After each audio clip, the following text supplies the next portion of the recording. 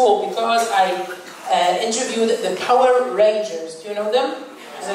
Of blessed memory or no? They're still alive. I mean, what's going on with them? I'm not following.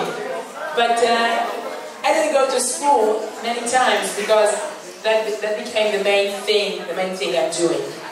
Now, these days, approximately then, I don't come from a religious family, not at all, secular family in Israel. And I will tell you a very strange sentence now. It may sound really, really weird, okay? Until the age of 15, I never met a religious Jew in Israel. Not in, I don't know, Kathmandu, in Israel. It's possible to live in Israel without knowing anyone who's like religious, from Orthodox, Dati, Zioni Dati, Shivish, Hasidish, Litvak, I don't know, all kinds of Jews that are like, keep the Torah. And at the age of 15, I met a few teenagers, and they did a very simple thing. They invited me to come for Shabbos, that's all. And another magic happened, just like I met our language at the age of 6, I met our heritage at the age of 15. And again, my life was changed. I started being Shomer Shabbos. At first, that was the only thing I did. Shabbat, that was the only thing I did. And many, like Balei Tshuva, have these fascinating stories. How did you change your life? You know these stories, right? Adventures, and they met a famous Rahav, and they did something extreme, and they were very, very famous, and then they discovered the truth. Now, my story, I can promise you, it is the most boring stories you have ever heard about how someone became Orthodox. But what can I do? That's my story. I was invited for Shabbos in the city of Beersheba, the same city you've already mentioned. It's a big city in the north, in the south. And these days it was very, very quiet because Israel was still ruling Gaza Strip then. The IDF was there before we gave it to the Palestinians. So I was there again and again for Shabbos in Beersheba. I was invited there. And for the first time in my life, I discovered something that for you it's very natural, it's very obvious. Kiddush, and Shalom Aleichem, and the Challah, to say Amotzi, and to bless and to sing Eshes Chayil. All these things for me were new. And it was something to discover it at the age of 16, wow. But when I came back home, my personal Shabbos remained as usual. It never changed. I mean, when I came to Beersheba, Shabbos was something special. But when I came back home to Herzliya, where I lived, I did what I usually did on Shabbos, interviewing people, calling them, writing, typing, working, going out with friends. So what made me change my Shabbos? Okay, what changed my Shabbos in my personal life, in my home? What happened, again, it may sound weird, but what happened is, one Shabbos meal, it was morning, after they came back from shul, we sat in one of these Sheva families, and we're singing and talking, you know, Shabbos. And then, my friend was like 15, 16, like me. She invited me. But her little sister came running from the door, the entrance door. She was running and saying, I think I did a fadicha. Now let's check your Hebrew. What is a fadicha?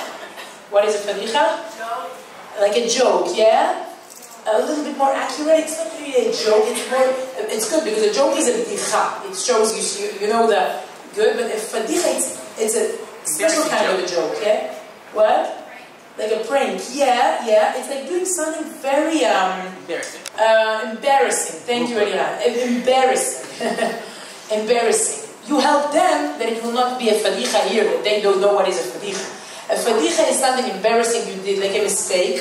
It's not a tragedy, it's okay. But it's something, you didn't have to do it. So this little sister is she's running, and everybody are like eating and talking, and she's saying, I did a fadicha. Now what is the fadicha?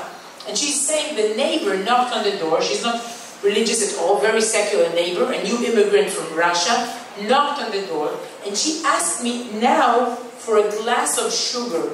And I gave her a glass of sugar. Is it okay? Was it a fadicha? Is it allowed? What do you think, by the way? What is she doing with this glass of sugar now? Shabbos morning.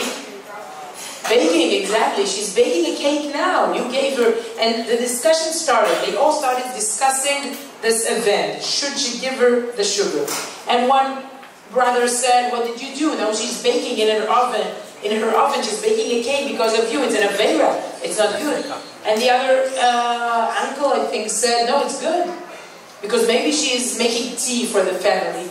It's possible." And she really likes to drink sweet, sweet tea. So she needs a lot of teaspoons with sugar. So you get it's good, it's good.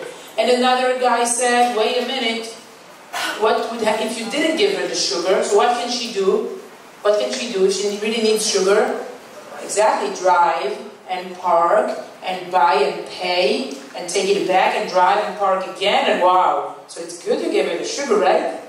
And of course, and the discussion went on and on and on. And I was sitting there, all kinds of creative explanations where I've heard all kinds of things there. Someone said maybe it's pikuach nefesh, maybe it's like diabetes, okay, she needs sugar, I don't know. And I was sitting there like this.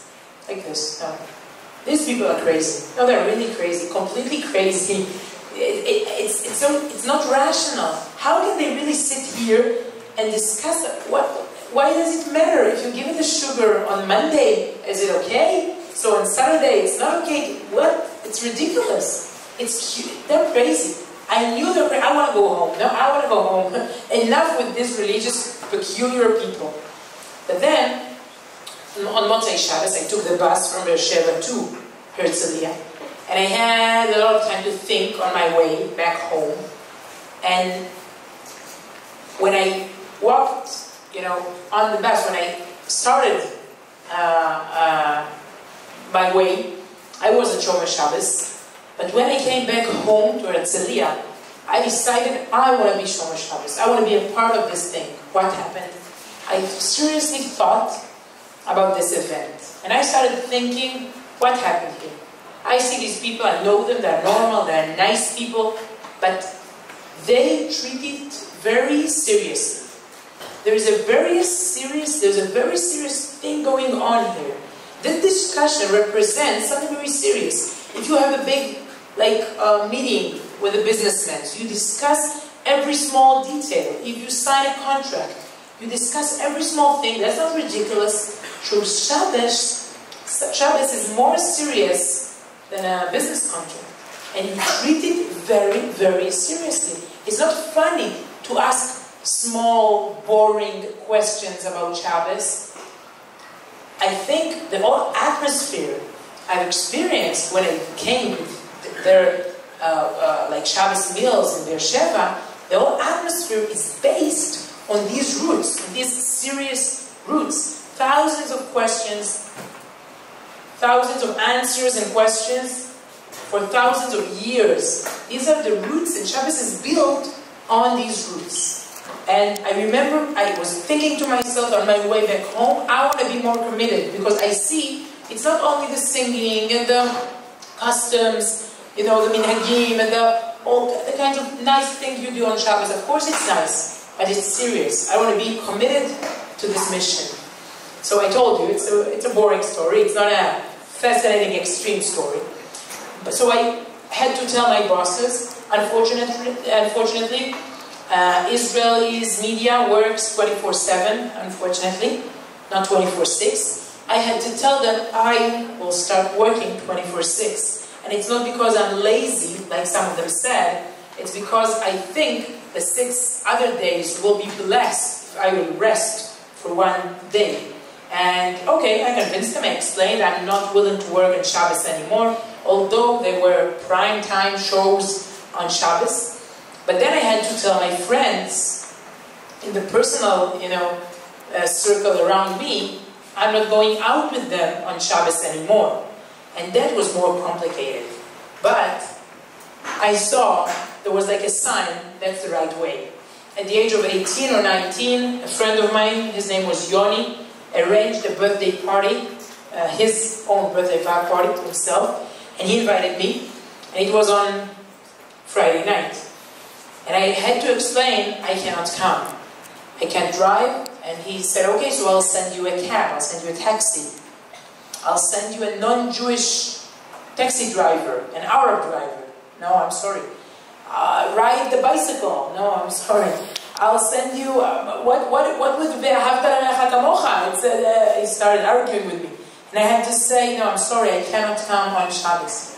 And Yoni was very, very frustrated. He said, I thought you're normal. What's going on here? And then he called me again. And he said, listen, I discovered I have another primitive friend. He's not willing to come on Shabbos.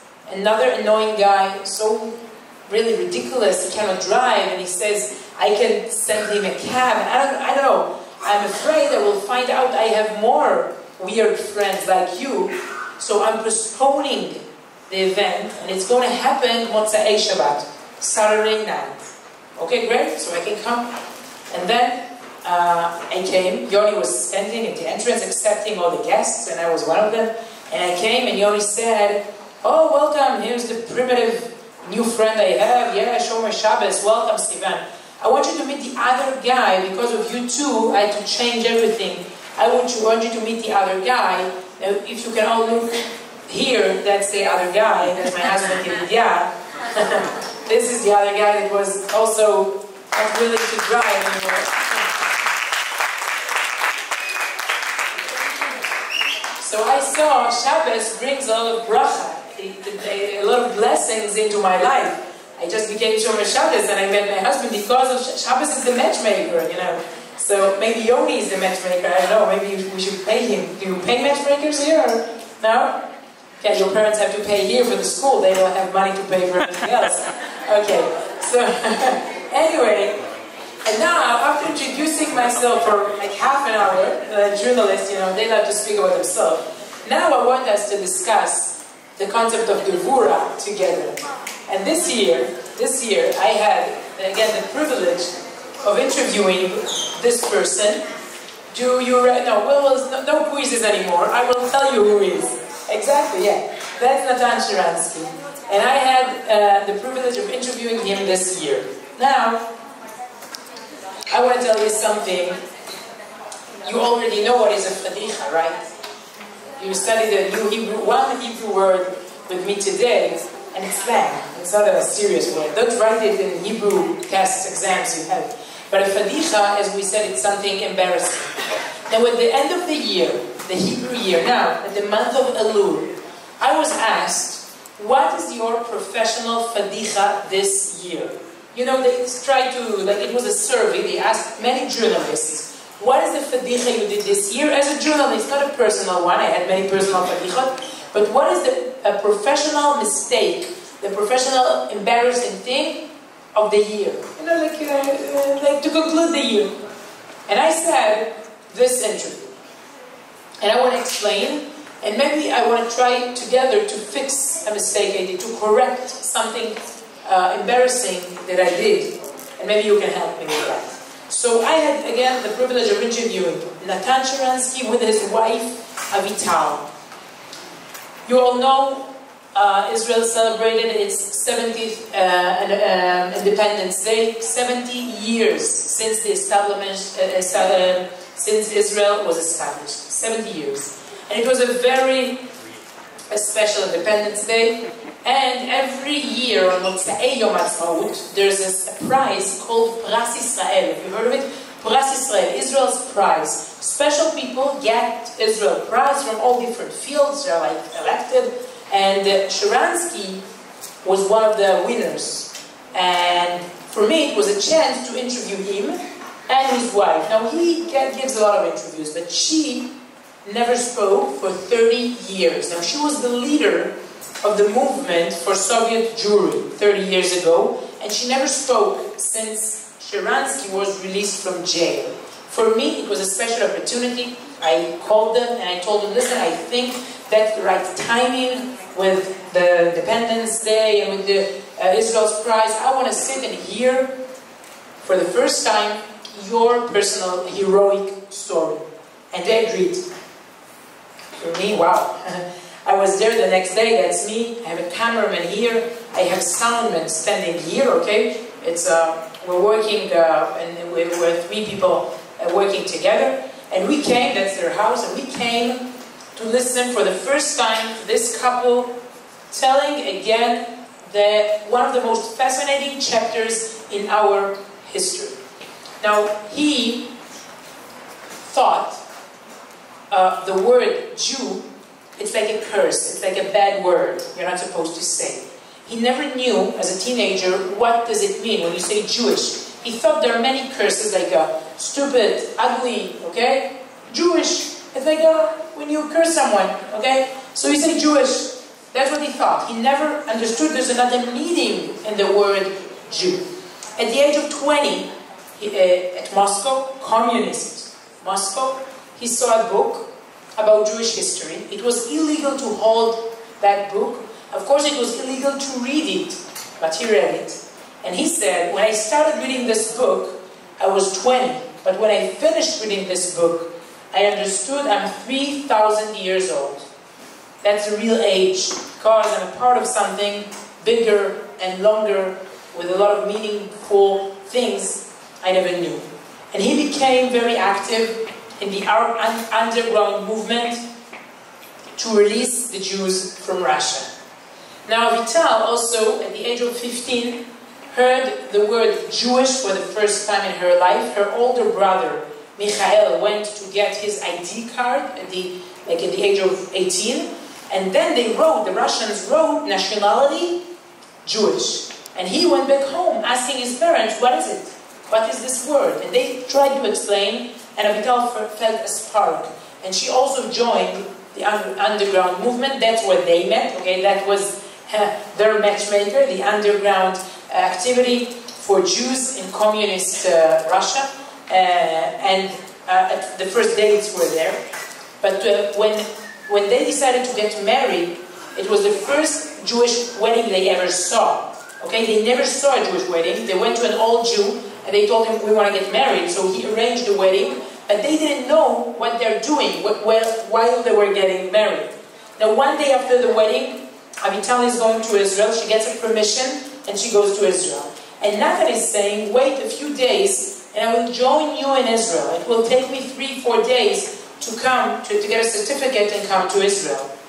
So she thought, okay, I will wait for a few days. But eventually she waited for 12 years. 12 years. He was in jail for 12 years and she was out there fighting for him. 12 years later they met and they were sitting with me telling me this fascinating story. So what is the fadicha? What I describe now is very special. The fadicha is, and this is my message to you before, if you have any questions, I'll be glad to answer. But the fadicha is, at the end of the interview, I asked Sharansky, why are you giving this exclusive interview? Why, after all these years, you're sitting with me and telling again the story? And he gave a beautiful answer. But, and this is my fault, this answer wasn't a part of the clip of the video I edited. I had to edit it out because it was too long. So the last question is not there. It wasn't published. It wasn't screened. Nobody heard it except from you, because I came here and tried to fix it and tried to correct it. I asked him, why are you giving this interview?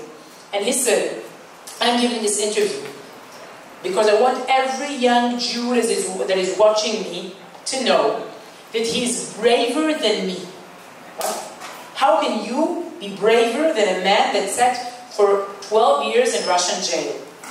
Were you ever investigated by KGB people?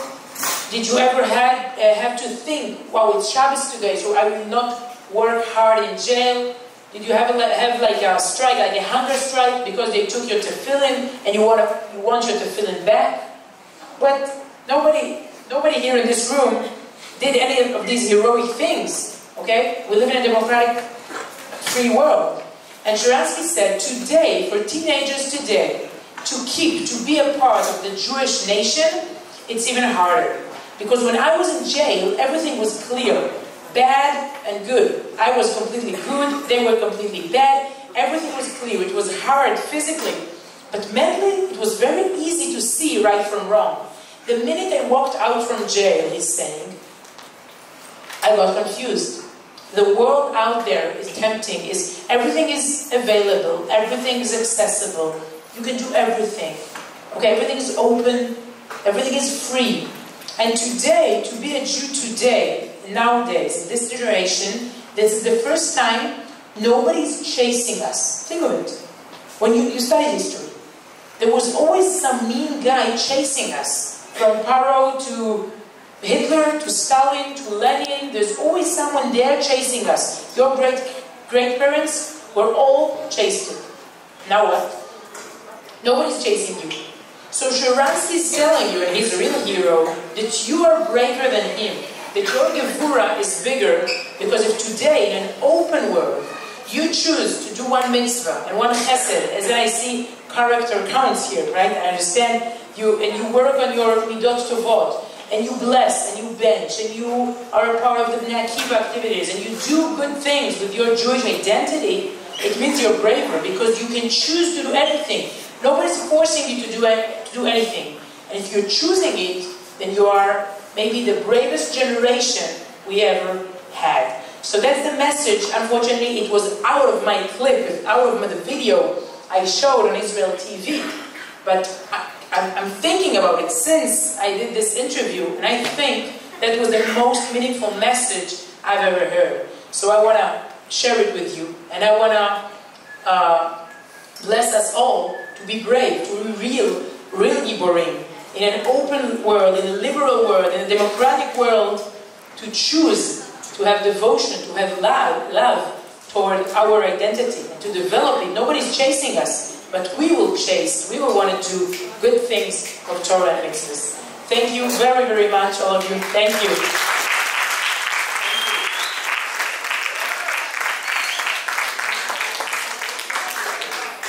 Wonderful. We have, thank you so much. There's so many layers of inspiration actually there. And I'm hoping that we have some students in here who are really thinking and have some questions or comments to make based on something you heard, whether it be in terms of Johnny's career or in regards to Shabbat, Judaism, heroism, interviewing others, journalism, so on and so forth. So if you have a question, raise your hand. And I'm not sure if this mic is going to reach everybody in all the rows, so I'm going to ask you to stand up and say your question really loudly, and I'll repeat it if needed. Isaac, your hand was up earlier. Go ahead. Speak loudly, don't stand up. My dad, I think in the 80s, my dad in the 80s actually went into Russia and delivered supplies to Sharansky, and then he got beat up by the KGB like 50 times. Wow. Wow, so he's a hero. Okay. And Isaac, when you go home, to share the story with him because it'll add a layer of inspiration to his experience. Wonderful. Does anybody on this side of the room have a question or a comment? Something to say? Something to share? Okay. Go ahead, Benji. Say that.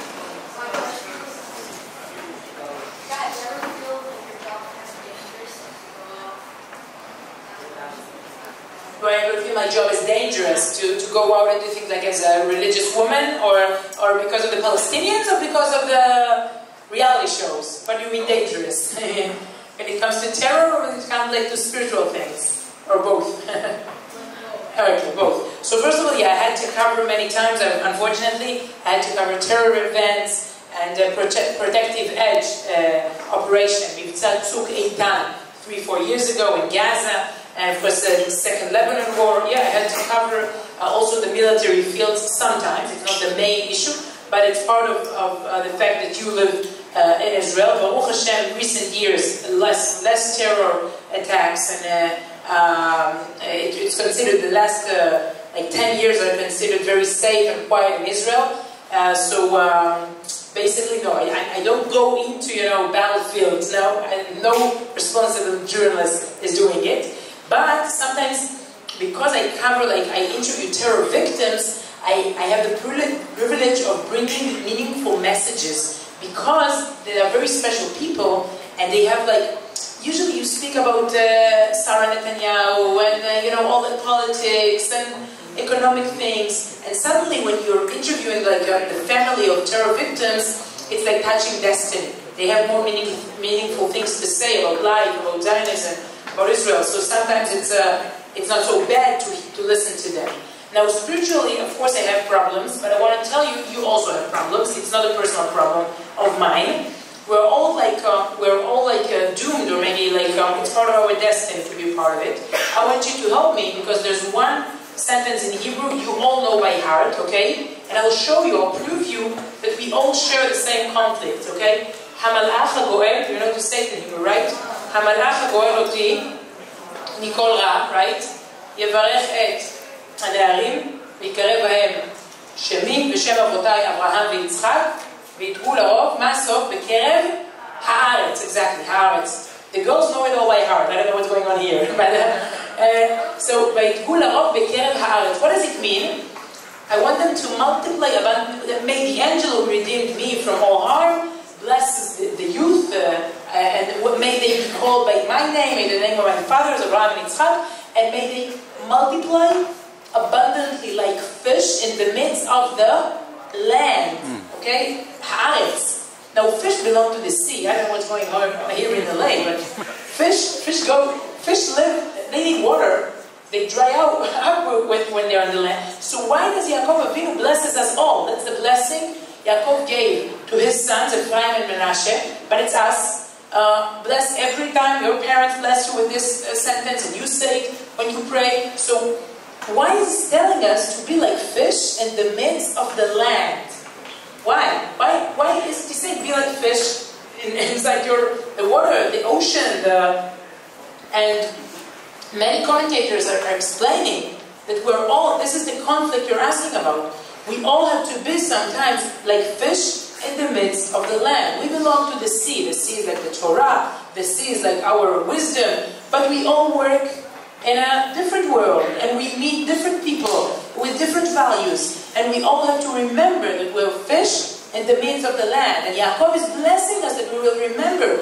We will not feel so good in the other kinds of cultures, okay? In exile, everywhere we go, okay? And we will know that the right place for us is in the sea, and we will be connected to our natural values. But again, so every time I go to work, I live this conflict, but it's not my conflict. It's our mutual conflict. And of course, you have to remember it. I don't want to feel at home. I say it all the time. I work there. There are some people that are my friends, but I don't feel like I'm home. No, I feel at home in my home. But as long as we remember there is a conflict, there is a paradox here, it will help us remember our heritage and our values. Okay, last question maybe, or?